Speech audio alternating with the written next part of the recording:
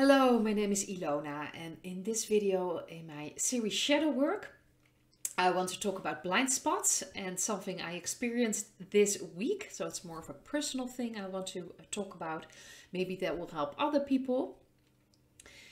And I really, sort of hit the wall of blind spots this past few days. And a blind spot, I think I've mentioned it before in a video, and blind spots is like a pattern that you don't see yourself, or you probably are aware that something's not right, but you just can't put your finger on it. You just don't know what's going on. Why am I acting this way? Or why is this happening? Why am I attracting this person?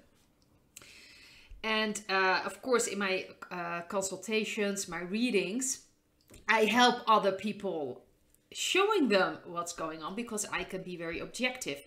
It's not my pattern, so for me it's very easy to see it with other people, their patterns. Of course, I use the cards, and I use, of course, my own intuition, and I can get a very, very clear picture very easily what's happening in another person's life, what's the blind spot they're not seeing.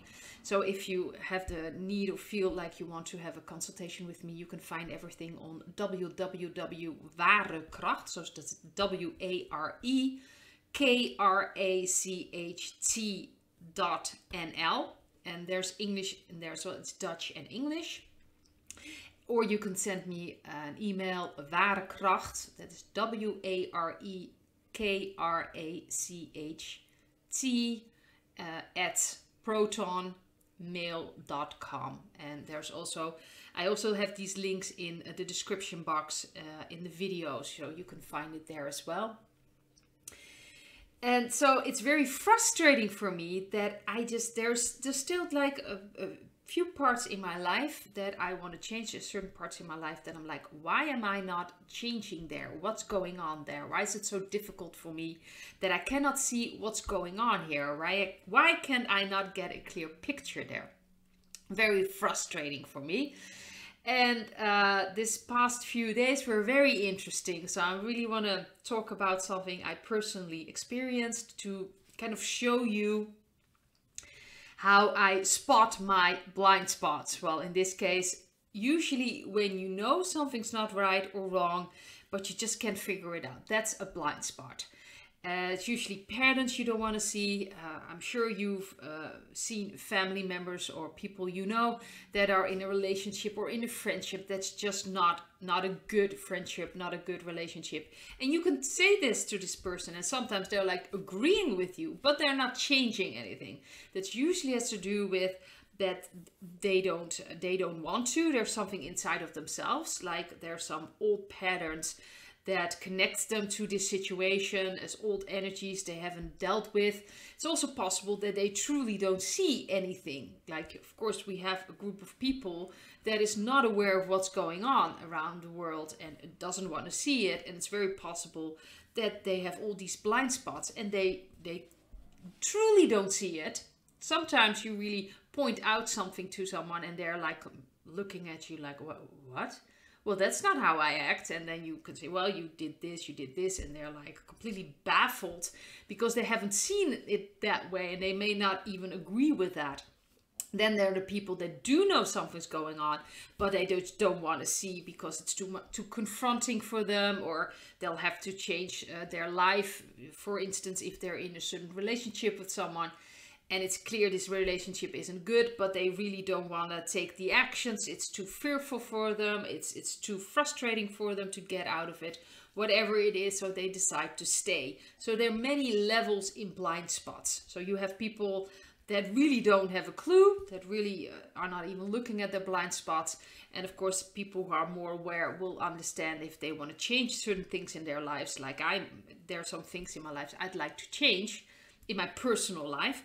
And I'm like, why isn't that changing? What am I not seeing? What am I missing? And even for me then, that's frustrating and I'm hitting a wall. And past week there was a, the situation in my life that was very clear. I am also, experience physical changes, more cleaning of my, my body is reacting to the energies. So I also had that going on. But I placed, I think it's the beginning of my week, a cup of coffee in the wrong way. So my wall was covered with coffee stains. And I tried to clean it, but of course my wall is very white. And coffee stains is not helping. So on Thursday, I decided I'm going to do something about that. So I got, it was raining, pouring here in the Netherlands all day long. So I was completely soaked, but I got paint because I wanted to do it at that day. I was like, I'm going to do this. I pushed the couch aside. You know, I made sure plastic on the floor. And I'm like, okay, I'm going to do this. So I got white paint and I'm trying to open the box. Didn't budge. So I just got frustrated because I wanted to have that paint on my wall. So that should tell you something. So I was standing in my kitchen on the countertop. I had that box. I'm trying to open it up in all kinds of ways. And I got so frustrated. I picked it up and I just smashed it on the countertop. And it opened. Complete mess. My countertop, everything under the paint. So I had to clean that up first. Luckily it was water-based. But I still have this very vague white residue on my countertop. But anyway, I cleaned it up. It's open, so I finally had the paint. So I'm like, okay, I'm gonna put this on the wall. But it was kind of I was already looking at it. Why is this going this way? Why didn't it just open up? Well, anyway, so I started painting. And it was dark that day. It was a lot of rain. It just kept pouring. And I noticed like this isn't my white. I have a very white, it's like really white walls. And the paint, it happened, was another white. It was more of a egg of broken white, I believe you call it. Broken white. So now I'm stuck with a white wall with coffee stains and a paint that is a different color. And you do see that. So I was like, okay, I need to step back. What is going on here? What am I trying to do? And this is something that's very personal. Maybe you'll recognize it, or maybe not, of course. But I am quite an impatient person. And I have this urge to figure things out. I want to be in the next step. I want to, you know, work through my shadow. I want to do it. I want to do the work. But like with my body language, there's a force behind this. Why is there a force behind this? And this is really just very personal. It's certain parts in my life. So this to me, what happened, of course, with the paint really showed me something like, what am I doing in certain areas of my life? I try to force things. Around the world, I have full trust. I'm not even frightened or anything in any way. But I've noticed in certain areas in my life, I still have problems surrendering. And just letting it be. I want to force things. I want to get it done. I want to work through this. And so I didn't even pay attention that I had the wrong paint. I was just, you know, and I couldn't even open the box. That should have been a signal to me, like what's going on. Maybe if I looked carefully, I could have seen that it wasn't even the right paint. Or maybe I was like, you know, maybe this isn't the right time now to do that. But anyway, I have to say on Friday, I went back to the store, got the right paint, and it's all covered up now. It's good now. But it's very important for me to figure out in my blind spots that I have a tendency to really push through things. So there are certain areas in my life I try to force. And this force comes from a fear that I'm missing out, that I'm not getting it done. Especially in the family I've grown up. It's very important to take action. And if you have a problem, you have to get a solution right away. And if you don't, yeah, that's your problem. You're missing out. You're not going to get there. So there's this urgency to deal with it immediately. And I just kept hitting that wall the entire time on those certain areas. And I couldn't feel anymore because I was pushing myself so much. I couldn't feel my intuition anymore. And I was confused. And of course, my body started reacting to that as well. It was really on my stomach. It's kind of like I couldn't digest it, so to speak. So these situations that I encounter in my life, I use this to like, okay, what is going on here? So I really need to take a step back and just let things be. And it was very interesting. I talked with a few people and I have some appointments just to open up things as well and to change perspective. I've got them coming week. But someone mentioned something and it's called the Gene Keys. It's from Richard Roth. I, of course, ordered immediately the book. Very interesting. It's a system he created, which is the I Ching and a lot of systems together. He, I think, channeled this. This is how it kind of came through to him in like a spiritual moment. And I thought it was very interesting because it's working with shadow sides as well. Of course, see if it resonates with you or not, because I just started reading this. There are some things that I'm not sure if I completely agree with, but there's a lot of interesting things like shadow things you encounter, and it's based on your horoscope and not the way we're used to with astrology, but it's based on your date of birth, your time, when you were born, the exact time, and your birthplace. So you can actually fill it in, I think, in the genekeys.com probably. You can look it up and then you can get like a free horoscope and it will tell you certain gene keys. And he sees everything as frequency. So you were born with a certain frequency and you have to work through your shadows that's connected to the gene keys.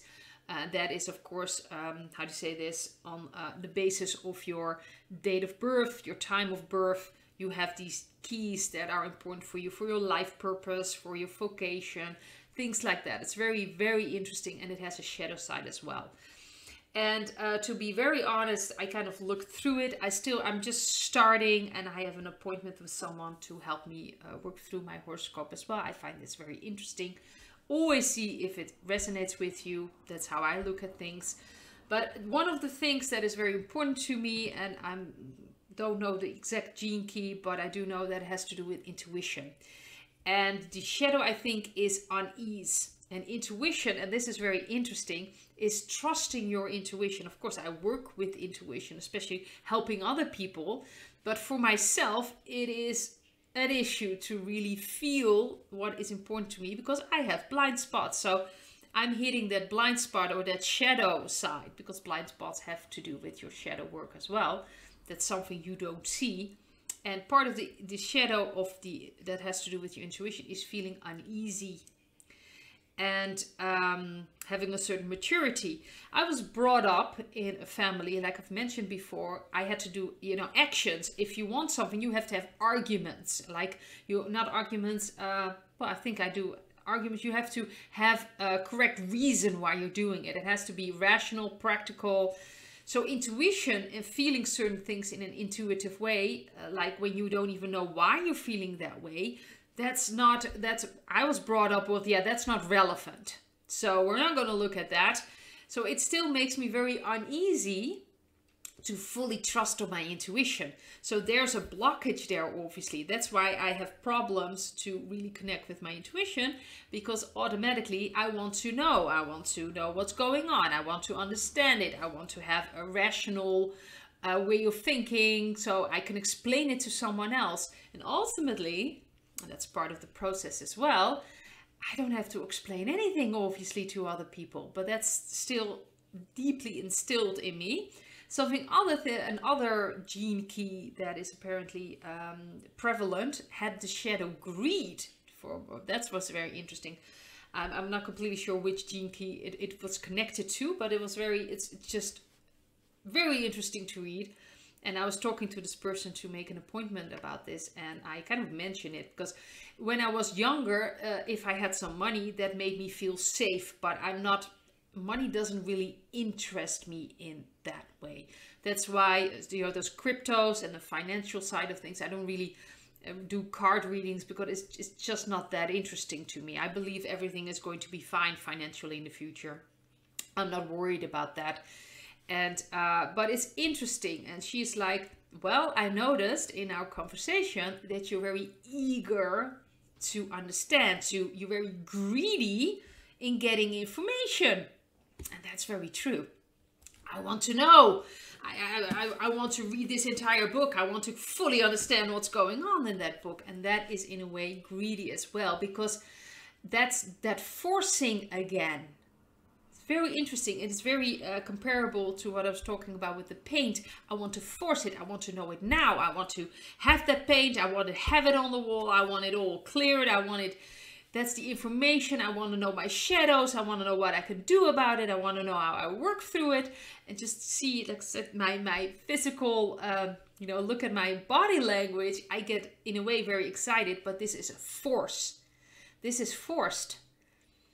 And usually when there's a force, there's this urgency. And if I was very calm and just relaxed and just be at the moment, especially with spiritual things like shadow work, and emotional things, it will open me up. How do you say that? It will open me up. It will give me space to work through it. And right now, if I'm in this urgency, I can fully understand that as a form, it's like more of a spiritual form of greed. I want it to know, and I want to know it now.